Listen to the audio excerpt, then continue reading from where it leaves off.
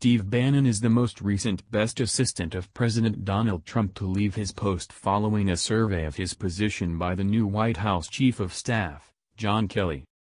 Press Secretary Sarah Huckabee Sanders affirmed that Friday was the White House boss strategist's last day. The terminating came as sources asserted that Trump was enraged over Bannon's propensity for assuming praise for his 2016 race.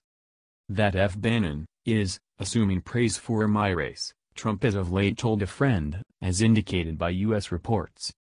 Bannon apparently asserted that he cleared out voluntarily and that he presented his acquiescence 2 weeks prior, yet a few journalists are hearing that he was in actuality terminated. The BBC reports.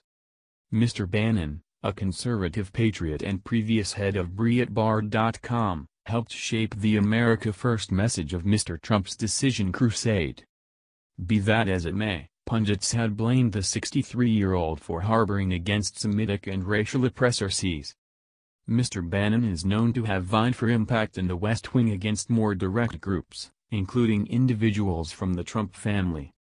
Mr. Trump cocked eyebrows not long ago when he hoisted Mr. Bannon to the National Security Council, the fundamental gathering exhorting the president on national security and outside undertakings.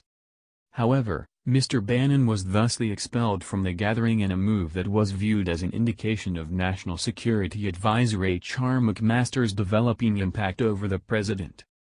The two men have since been secured in the background control battle, as indicated by U.S. media reports.